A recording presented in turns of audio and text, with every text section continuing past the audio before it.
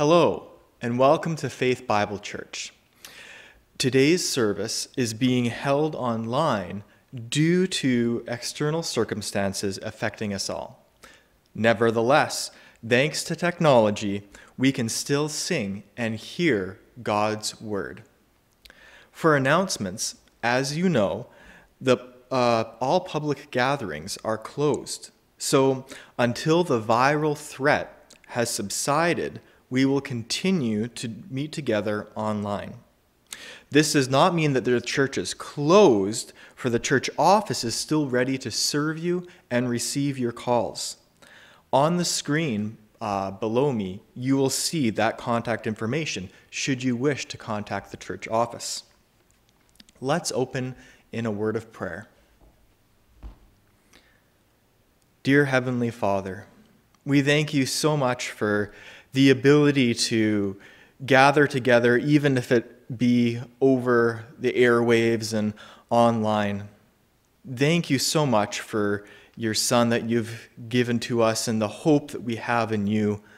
Lord, may we all be encouraged as we lift our voices together to sing your praises and as we hear the truth of God's word being spoken.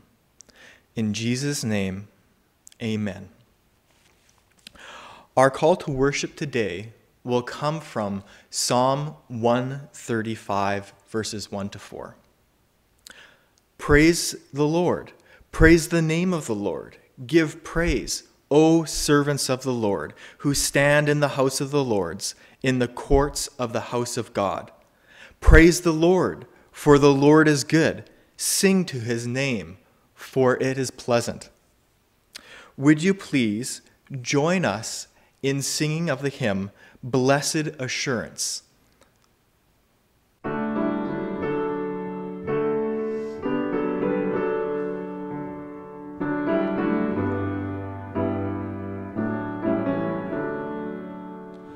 Blessed assurance, Jesus is mine.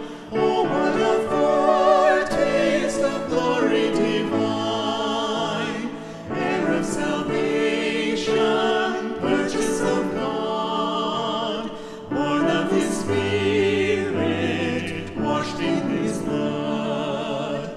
This is my story, this is my song, praising my Savior all the day long. This is my story, this is my song, praising my Savior all the day long. Perfect submission, perfect delight, visions of rapture now burst on my sight. Angels descending, bring from above, echoes of mercy, whispers of love. This is my story, this is my song, praising my Savior all the day long. This is my story, this is my song, praising my Savior all the day long. Perfect submission, all is at rest. I and my Savior am happy and blessed, watching and waiting, looking above, filled with his goodness, lost in his love. This is my story, this is my song, praising my Savior all the day long. This is my story, this is my song, praising my Savior all the day long. Our first scripture reading for today will come from Psalm 146. Praise the Lord, O my soul. I will praise the Lord as long as I live. I will sing praises to my God while I have my being. Put not your trust in princes, in a son of man, in whom there is no salvation. When his breath departs, he returns to the earth. On that very day, his plans perish. Blessed is he whose help is in the God of Jacob, whose hope is in the Lord his God, who made heaven and earth, the sea, and all that is in them, who keeps his faith forever, who executes justice for the oppressed, and who gives food to the hungry. The Lord sets the prisoners free. The Lord opens up the eyes of the blind. The Lord lifts up those who are bowed down. The Lord loves the righteous. The Lord watches over the sojourners. He upholds the widow and the fatherless. But the way of the wicked he brings to ruin. The Lord will reign forever. Your God, O Zion, to generations. Praise the Lord. This is the word of the Lord. Would you please join us in singing the hymn, Grace Greater Than Our Sin?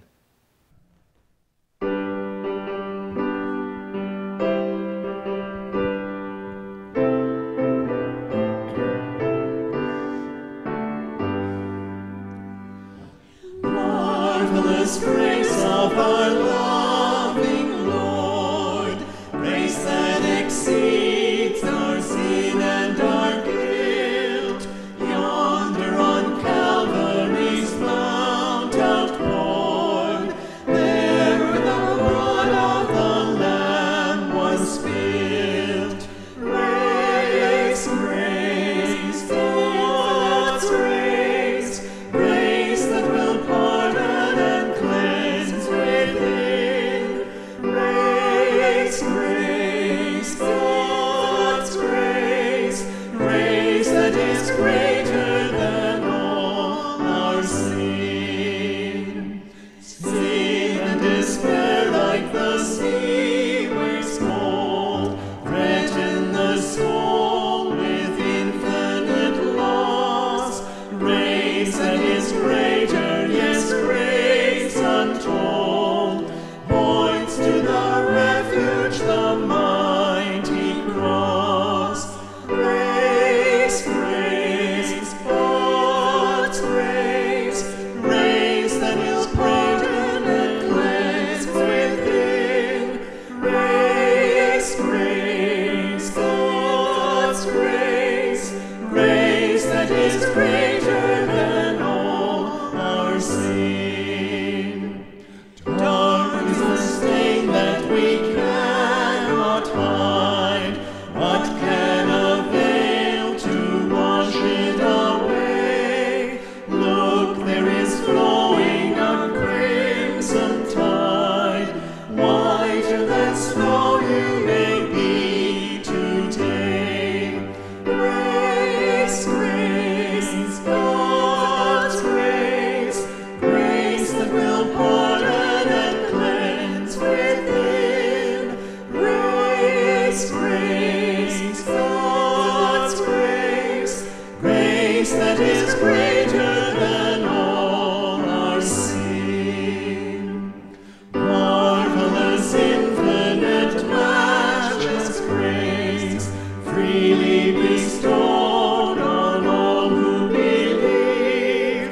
You that are longing to see his face, will you this moment his grace receive? Grace, grace, God's grace, grace that will pardon and cleanse within. Grace, grace, God's grace, grace that is greater than all our sin.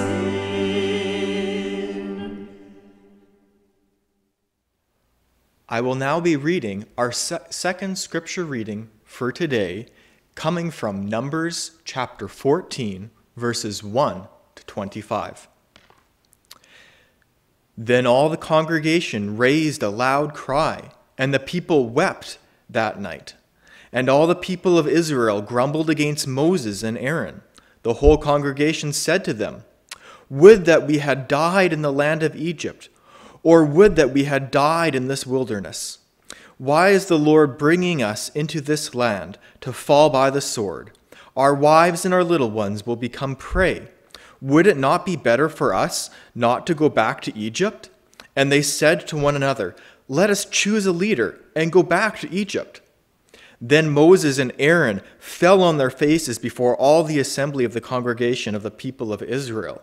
And Joshua, the son of Nun, and Caleb, the son of Jephthah, who were among those who had spied out the land, tore their clothes and said to the congregation of the people of Israel, "The land which we passed through to spy it out is exceedingly good. If the Lord delights in us, he will bring us into the land and give it to us, a land that flows with milk and honey. Only do not rebel against the Lord, and do not fear the people of the land, for they are bread for us. Their protection is removed from them, and the Lord is with us. Do not fear them."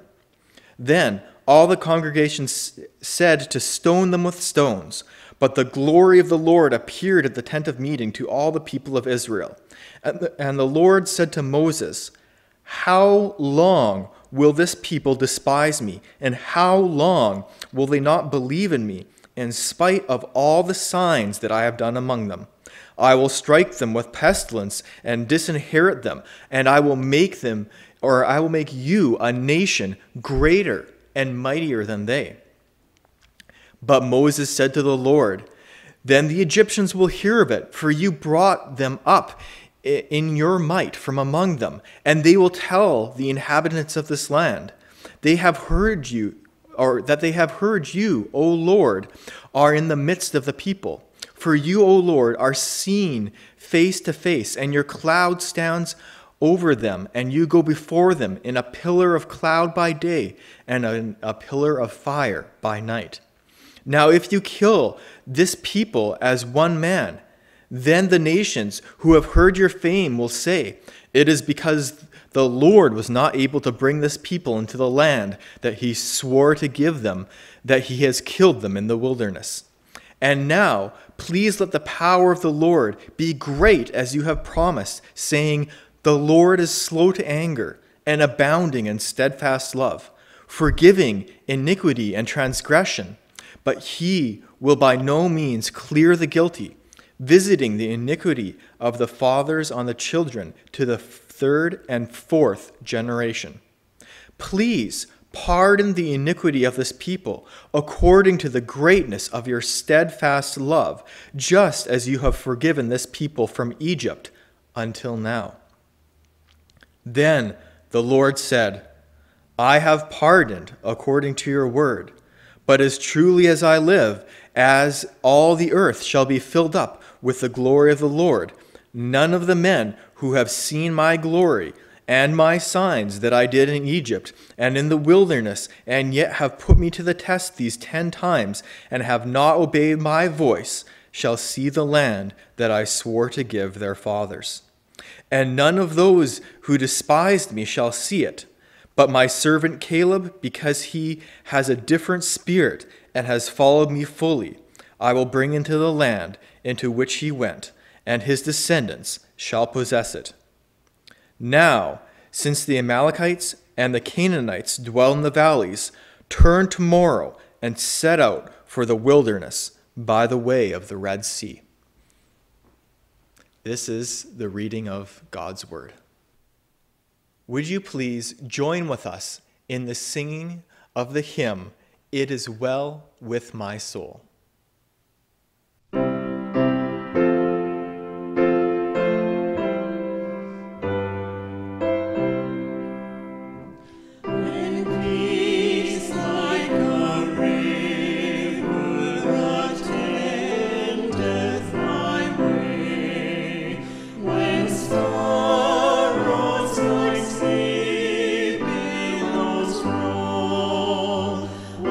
Whatever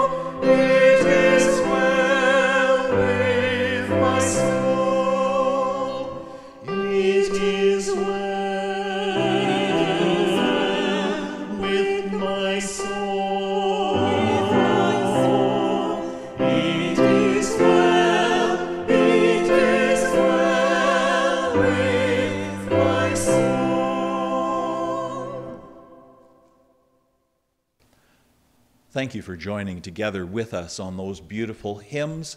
Indeed, we can sing with confidence, "It is well with my soul." We are going to go to prayer now for the pastoral prayer at this customary time of our service.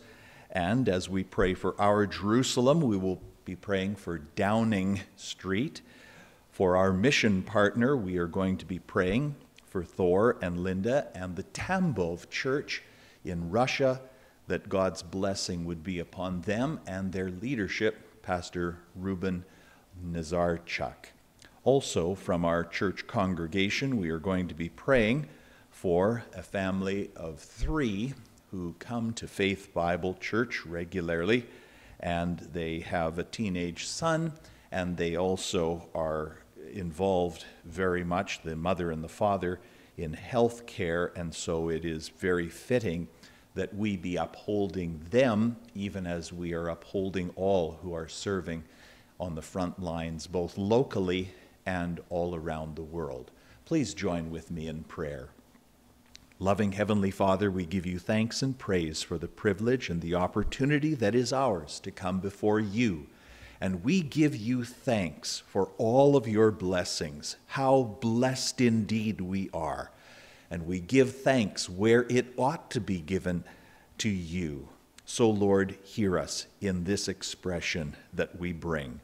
We would bring all of our needs before you. Hear us and help us and work deep within each of our hearts, we pray. Do your mighty work and receive praise, honor, and glory. We pray out of our own Jerusalem for Downing Street, praying that there your word would be sent forth and that your light would shine so brightly. We think of each of our mission partners. Bless them, we ask, particularly through the challenges of these days. Bless abundantly, we ask. Particularly, right now, we would pray for Thor and Linda and the connection and the partnership that we have with the Tambov Church. Bless Ruben and his wife Luba, and may you continue to send forth your word from them and through all who serve along with them. We pray for this family from our own congregation who we have come to today. Bless them. We pray that you would uphold them, give them much wisdom in the responsibilities which they bear, and may your word continue to abound in their hearts and through them into the lives of so many others. Lord, we pray for the peace of Jerusalem. We pray for workers for the gospel harvest. We pray for those in authority, particularly during these days, as well as those, because of gospel witness, are now in chains. We pray for your word to be sent forth with a power as it ought to be sent forth. We pray for our own hearts to be tender before you. We pray that your coming would not be long. May this be a day of your salvation. May this be a day of your word proclaimed and received and gladly believed. Hear us, O God, and for every need, whatever the nature of it might be, whether it be for home or work or school, O God, hear us in the petitions that we bring and receive the praise, honor, and glory. And now as we open your word, may it indeed be open before us. We ask these mercies in Jesus' name. Amen. Please take your Bibles, and I'm turning to Hebrews chapter 3 and reading from verses 14 to 19. Hebrews chapter 3, beginning with verse 14. For we have become partakers of Christ, if we hold fast the beginning of our assurance firm until the end. While it is said, "Today, if you hear his voice, do not harden your hearts, as when they provoked me. For who provoked him when they had heard? Indeed, did not all those who came out of Egypt led by Moses? And with whom was he angry for 40 years? Was it not with those who sinned, whose bodies fell in the wilderness? And to whom did he swear that they would not enter his rest, but to those who were disobedient? So we see that they were not able to enter because of unbelief. As I record this message, it is Saturday, April the 18th, 2020, 6 days after our very unusual celebration of Easter. And we continue to make our way through the COVID pandemic, which has not only claimed so many lives, but changed all of our lives so radically, even if we do not know a single person who has contracted the sickness. At the end of 2019, I was considering what should be the focus of my preaching for this year, not having any inkling of what would lay ahead of us. I had just preached for 12 weeks through Peter's first letter, 5 meaty chapters of Christ-centered, Christ-exalting, Christ-honoring, Christ-glorifying material from the old Galilean fisherman's pen. I sensed it would be good and right that we continue for 2020 in another study and set of sermons which also magnify the Lord Jesus Christ. And so I chose an old favorite of mine, the book of Hebrews.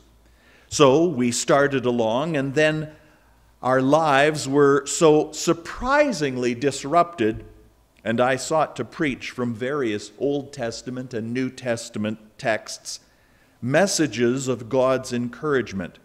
I make no apology for breaking into this set of sermons from Hebrews, but now, what to do? I again sense a strong pull back to the book of Hebrews, that we all be fed from its riches through these turbulent times. I am constantly amazed, though I must be embarrassed to make such an admission, at how God's word speaks so perfectly to our day. The book of Hebrews has been customarily called the book of better things. But I am not at all sure anyone is impressed by the claim. We are bombarded constantly by the advertisers who fervently claim their detergent, their bank, their car, their clothing label, or coffee is better than the other guy's sludge. The end result is that the word better, along with so many other good words, are robbed of their punch. Perhaps we should take our stand beside the strong angel who, in Revelation chapter 5, verse 2, proclaimed with a loud voice, "Who is worthy to open the book and to break its seals?" But let us change the question slightly while still moving in the same direction. Let us ask, even as Hebrews itself asks, who is worthy of my confidence and trust? Where can I go to find a rock which will not give way in the storms of life? Where is there a sure foundation which will give assurance and hold me to the very end? Those who were the first to receive this letter and read it had come to know Christ and rejoice in him. They had been gladly willing to forfeit career advancement and worldly goods because they saw in Christ something of such surpassing greater value. Like the earliest believers who rejoiced in Acts chapter 5, verse 41, that they had been considered worthy to suffer shame for his name. Think of that. These Hebrews had also suffered both tangibly and in the intangible realm of things. But the passing of months and years had a wearing effect on their faith. Being Jews, they had come out of Judaism, but now they were thinking they should beat a retreat. Perhaps they had been all wrong about this Jesus fellow. The book of Hebrews was written to boldly declare, you were not in any way mistaken or foolish. Jesus Christ is fully worthy of your confidence and trust. He is the rock upon which you may stand, even in the storms which might so easily knock you down. The sure foundation is Jesus Christ, and there is no assurance policy to compare to him. He is the beginning and the ending, and is more than able to hold you to the end.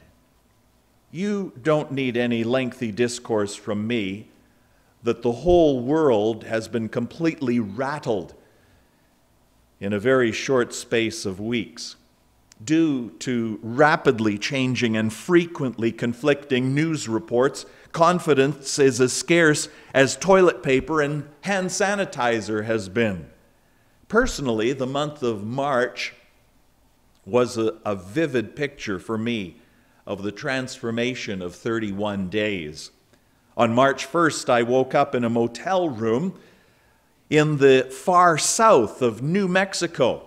I had just driven across Texas from a convention in Nashville the previous week, and the following week I was to enjoy a bit of rest and relaxation with Charlene and others in Phoenix. Fast forward from the beginning of March to the end of March, and by March 31st, we had already seen 2 Sundays with no church services, and the church office was to be vacant for the next number of days as workers who were deemed non-essential for profit and non-profit offices, they were to be closed. May I digress for a moment? It has been most revealing to look into the hearts and minds of those who have composed the lists of what is deemed essential during these days. While the work of pastors and clergy is classified as non-essential, along with the beer and liquor outlets, the cannabis stores are open. What was illegal up until such recent times is suddenly essential to the well-being of Manitobans, apparently. It is hard not to speak up when authorities are so desperately foolish in their choices. We are talking about confidence. Are the news reports accurate? Are the politicians manipulating events to their own advantage?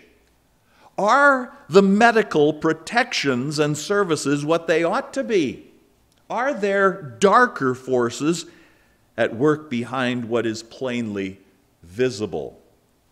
What will our world look like 6 months, 12 months, 24 and 36 months from now?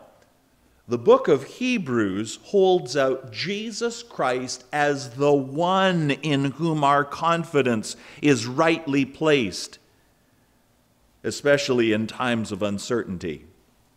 In the mid-1980s, when Charlene and I had been married for about 2 years, we purchased an almost new Hyundai Stellar.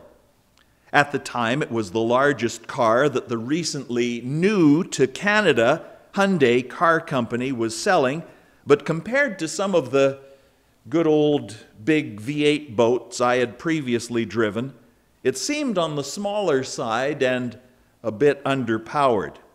Let me point out it was a 5-seater car. We enjoyed and drove that thing all over Canada, and it was the car to bring home our baby number 1 from the hospital. But luggage was a bit of an issue. So after a few years, we bought a station wagon in time to welcome baby number 2. A few more years and baby number 3 came along, and we bought a minivan to cart not just the 5 who could have fit into the good old Hyundai, but to transport all of that luggage. A lot of miles went on that first minivan, but then we bought a bigger minivan. Then a suitcase was strapped to the roof, and that was followed by a rooftop carrier and devices hanging off the back of the van. I could hardly believe the amount of baggage. It subtly accumulates, and if we are not alert to its presence, Certainly, I would be less than truthful if I didn't say I was glad to be well supplied personally by all of that baggage, and that no female on any family trip was compelled to say, "I must go shopping, for I have nothing to wear." But from the 6 verses at the end of chapter 3 here in Hebrews, I want to talk to you about the baggage of unbelief. Has it occurred to you that baggage can be both that which is seen and that which is unseen? And I hold out to you the baggage which is unseen can be more limiting and restraining to movement than that which is seen. Hebrews chapter 3 reminds us of the Israelites who Moses led out of slavery in Egypt. They were led right up to the border of the promised land with all of their goods and stuff. But there was some baggage they had which restrained them and did not allow them to enter into the promised land which God had reserved for them. What was that baggage? That baggage was unbelief. Now that may sound quite odd. We think of unbelief as the absence of something which ought to be there. But the heart of the problem was not that they were a people who lacked conviction. They believed very strongly indeed. They believed that the God who had rescued them from one nation was spent and didn't have the strength to give them victory over another nation. They believed that they were ever friendless, constantly vulnerable, and in danger of being left hungry and thirsty. They believed in the lifeless image of the golden calf, which they had made rather than in the God who they could see, even though they fled in terror when God came down on Mount Sinai amid thunderings and lightnings and the sound of a trumpet blast like they had never heard before. They believed if you are going to get ahead in this world, you need to look out for yourself and be sure to think for yourself and never be afraid to grumble and complain as much as you jolly well like. They had sort of a holy book of their own making, and they were a people of resolute belief.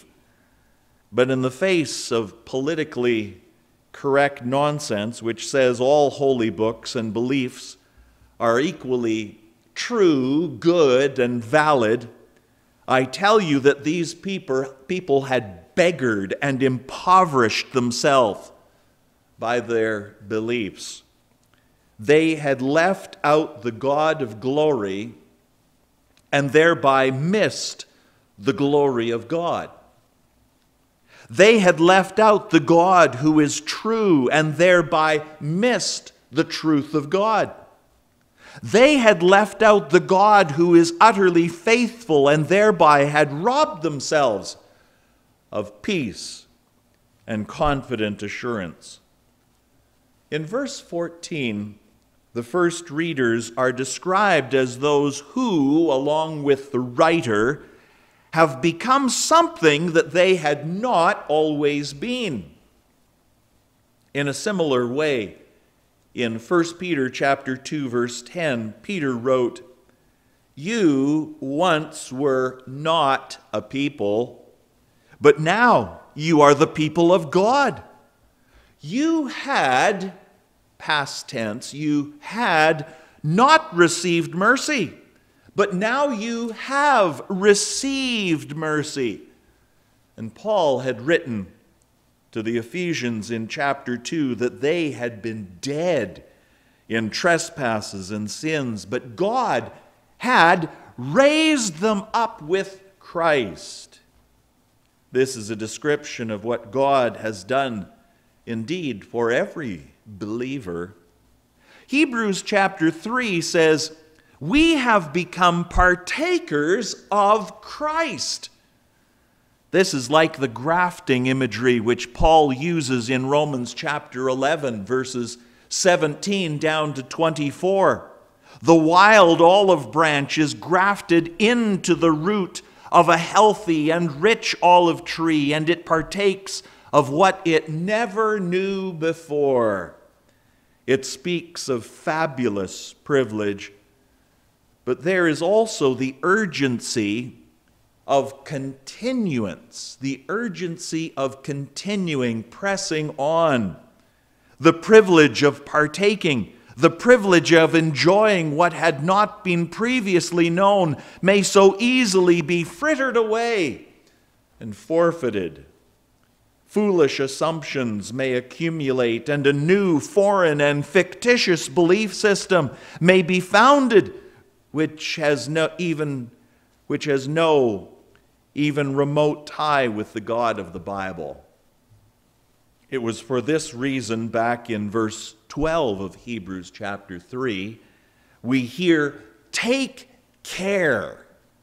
Take care, brethren, that there not be in any one of you an evil, unbelieving heart." Even the one is important. Take care, brethren, that there not be in any one of you an evil, unbelieving heart that falls away from the living God. Note that an unbelieving heart is not a neutral heart, it is an evil heart. Not all belief systems are equal in God's sight, though this world has wildly different thoughts on the matter. And secondly, see that God is described as the living God. The choice is, you can have the living God, or you can have dead ritual. You can submit to the living God, or you can have the lifeless, albeit golden, calf. You can have the living God who, because he is alive, is able to see and hear and act on your behalf, or you can have the strain and struggle of all your own efforts in the vain hope that something will come of it all. The glad, joyful assurance you had when you came to trust in Christ, hold that in the very same way each and every day. See Jesus Christ, who has died on Calvary for your sins and mine. See him laid in the tomb, and yet now that tomb is vacant. He is alive.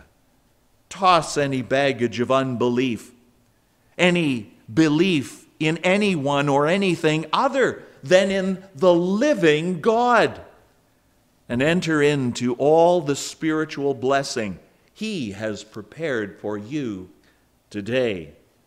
Hebrews chapter 12, verse 1 says, "Let us lay aside every encumbrance and the sin which so easily entangles us." So easily it trips us up, and it must be set aside.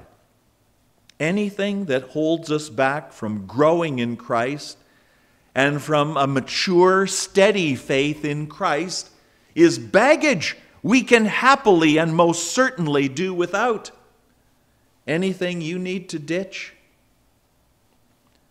Let fly. Let her go and run with all your might to the finish where Jesus beckons you on.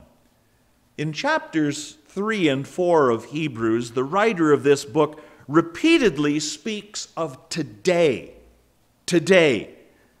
and quotes 3 times out of Psalm 95, verses 7 and 8. Today, if you hear his voice, do not harden your hearts.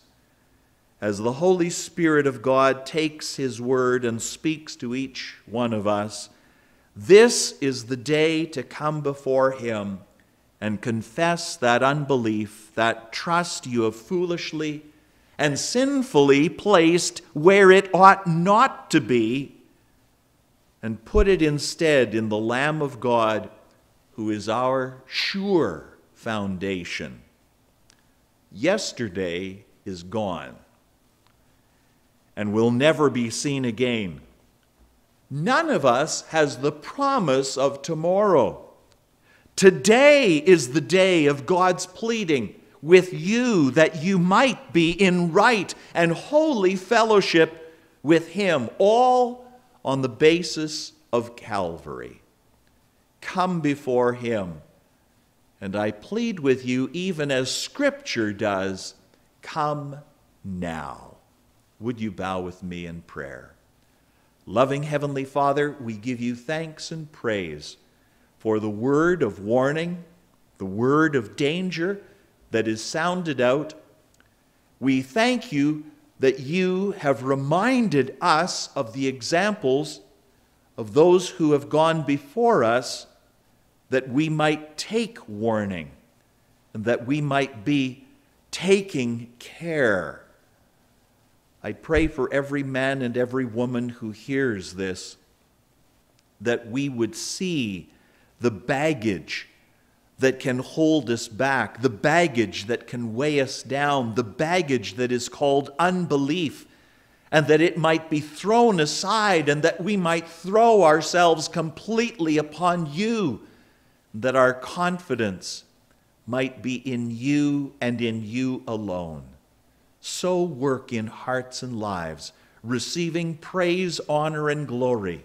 Those who have previously walked with you and they've walked away, may they come back and rejoice again. For those who have never come to know you and have now heard of this great God, this living God, may they come and find in you life abundant and everlasting. So hear us, Lord, and work your will, receiving the glory that is so due. In Jesus' name I pray.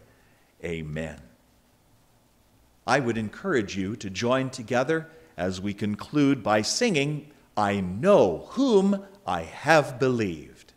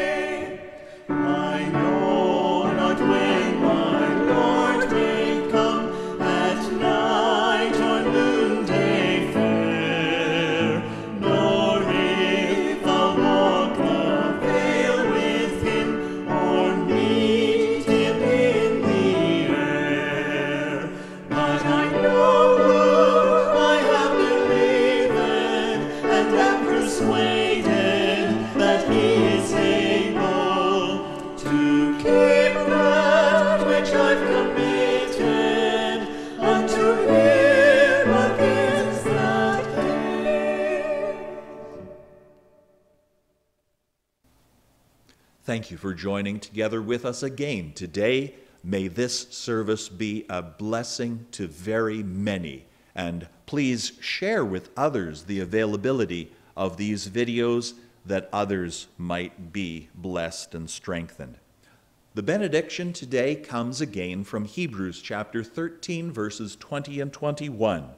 Now the God of peace, who brought up from the dead the great shepherd of the sheep through the blood of the eternal covenant, even Jesus our Lord, equip you in every good thing to do his will, working in us that which is pleasing in his sight, through Jesus Christ, to whom be the glory forever and ever. Amen.